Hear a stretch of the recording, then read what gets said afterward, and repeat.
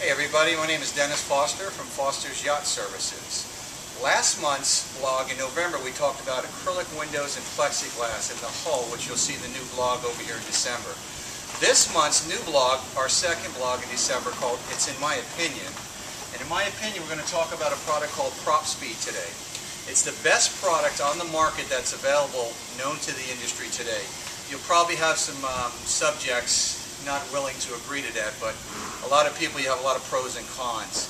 For Foster's, it's been very successful with us. We use it on every vessel that has a bottom job. We recommend PropSpeed. Now with PropSpeed, it's a two-part zinc, and the first one is the zinc, and the second one is the extra clear speed that goes on here.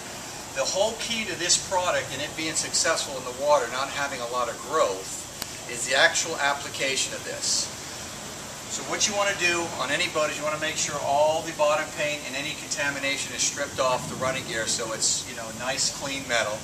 Then you want to acid wash it so we have a good adhesion to that. After it's acid washed, you want to wipe this down with a nice tack rag and some denatured alcohol. And you want to put on your speed with a nice little hot dog roller, preferably a 4-inch one. You put on your zinc coating, which is your light green over there, and you only have a small window between the first application and the second application, which is the clear, to finish that application. Once the second application of the speed goes on, then you're complete. It's usually a 5 to 7 minute window. Somewhere within that time frame would be an allowable time. When it's done, this will go in the water. It almost feels like silicone, and it's a rubbery. Nothing really sticks to it. You flick it off. You take a light Scotch pad and keep it clean, in the water with a diver every month. And this should last you to your next haul out at the yard when you're ready to do the bottom paint.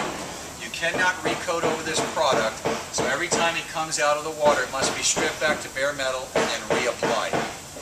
So that's the product we're talking about. There's a lot of information on this on the internet and PropSpeed. It's the most commonly used product on running gear in the industry. So Dennis Foster for our December blog called It's In My Opinion, signing out, guys.